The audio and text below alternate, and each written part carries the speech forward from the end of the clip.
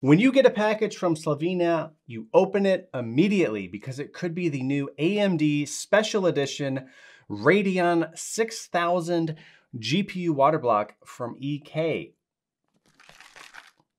Or it could be the cat food I ordered. We're gonna find out. I am TheGrayingTech, a gaming insider, and if you would like to learn how to improve your gaming performance, start now by clicking that subscribe button. Now, if this is what I think it is, it's a special edition, not limited edition, GPU Waterblock from EKW. This was demonstrated during their big keynote when all of this was revealed. And here it is. Wonderful packaging, as you would expect. They do put these on retail shelves. You can pick these up at Micro Center, obviously EKWB.com as well. They ship internationally, hence why I was able to get it here in the United States. Now, the general rule, if you can afford to upgrade to the next GPU for the price of getting a Waterblock, then upgrade to that next GPU. So you don't want to use this with the 6800 series. You would want to use this with at least the 68XT, if not the 6900. There we go. Wow, I actually did manage to tear the box. Oops. Thermal pads. Obviously, you're going to need thermal pads. You want to put these onto your memory units in order to make sure that they are getting the proper thermal connectivity to both the backplate and the main water block plate, both of which are included in this kit. It runs about $250-ish as well. Let's get everything out of the box. Oh, that is so lovely. Look at that back plate. Look at that. Let's try to get the right angle so you don't get so much glare. There you go. Lovely, lovely back plate. This is made of nickel. You can hear very solid metal. Backplates are actually becoming even more important to be able to get as much thermal energy out of your GPU, the entire GPU system, as you possibly can. So having a good backplate as well as a good water block is going to be critical in getting those high overclocks that you've been seeing. Here's a closer up of the actual backplate. You can see some swirl marks from the machining process. If you are a stickler for detail, you could polish that out in theory. And a very nice AMD Radeon logo and the EKW logo there as well. And on this side, you can see some machining marks. I'm gonna give them a pass on that though. I'm not going to be looking at the inside of my back plate. This right here is a leak test sticker. We're simply gonna remove that. And I'm gonna end up polishing that off of there. If you ever get sticker residue like this, simply grab some isopropyl alcohol and that will help get that off. There are 14 individually addressable LEDs inside of this Radeon logo right here.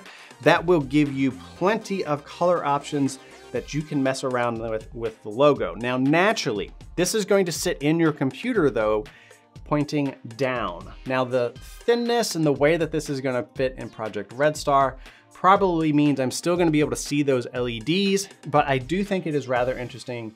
The manufacturers continue to put the LEDs facing down instead of on the backplate itself, which is probably where it would be a little bit more useful.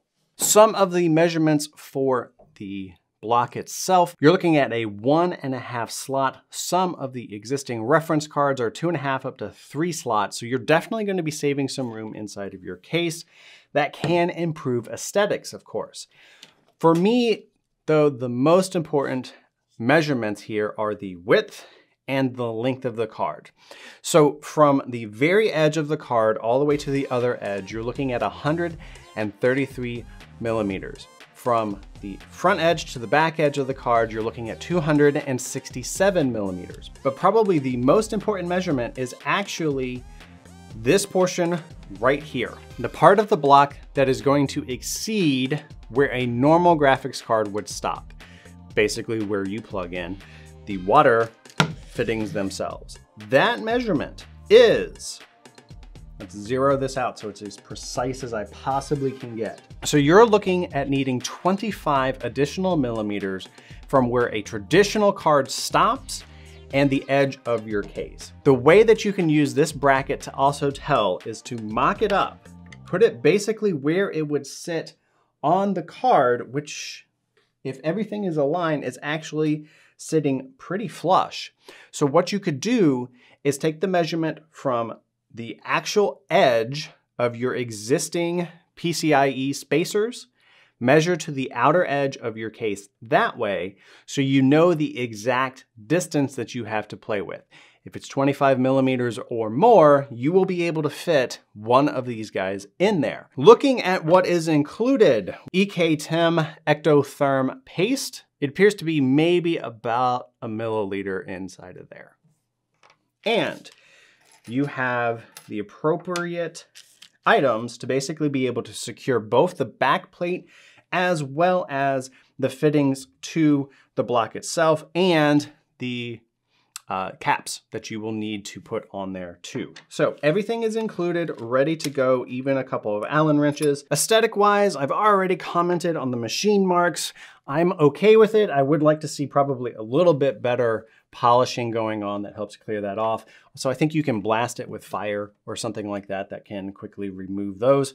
But that's not going to be a big consideration for me, and I'll tell you why towards the end of the video. This is a black palm acetal block itself, and then the backplate itself is a nickel material. And then this little piece right here appears to be some type of light metal, maybe aluminum or something of that nature. Okay, using our trusty iFixit kit, available I think at ifixit.com.